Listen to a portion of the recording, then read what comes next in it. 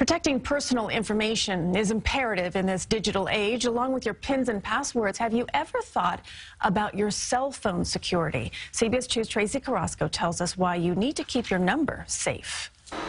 Your social security number, your ATM PIN number, even your address, all kept confidential. But what about your cell phone number? I don't really think twice. I don't give my phone number out very often. According to the CDC, nearly half of American homes no longer use a landline. A cell phone number is all they have. Your social security number is used to uniquely identify you. Your cell phone number is also used to do that.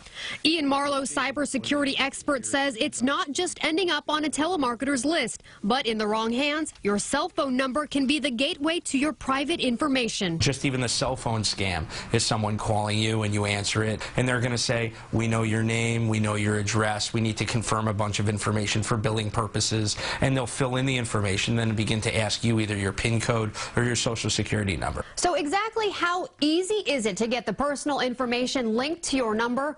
We used my personal cell phone number, and the results are scary. So we've got name, address, previous addresses, other phone numbers.